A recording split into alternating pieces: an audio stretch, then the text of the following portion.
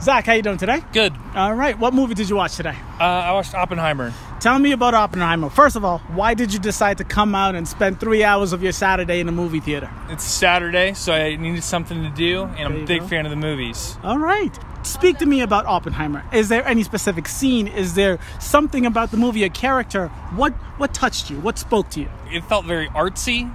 Okay. A little too artsy. What do you mean by that? Give me an example. Like, it's like 3 hours of just like dialogue and tension, basically. Okay.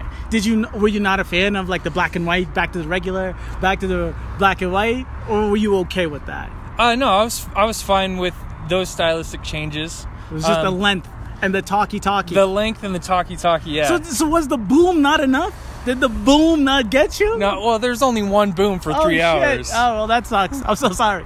Anyways, you did just tell me that you watched Barbie yesterday. Yeah. You see both posters on my poster right here. Yeah. Did you like Barbie better than Oppenheimer? Was it similar? Is it a different kind of like? Tell me about Barbie. Well, yeah, I definitely like Barbie. Barbie's definitely more kind of like a fun party movie, if that makes sense. It's a lot more digestible. yeah, I can understand that. Christopher Nolan, is a lot. Got to watch his movies a couple of times to get it. Is there a specific scene or character in Barbie that you enjoyed? Yeah, I actually really liked Ken in the Barbie movie. Okay, fantastic. I love it. Last question.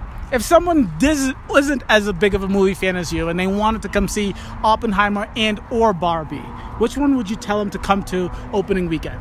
Barbie for sure. Barbie for sure. Yeah. All right. Thank you, sir. I appreciate it. Yep.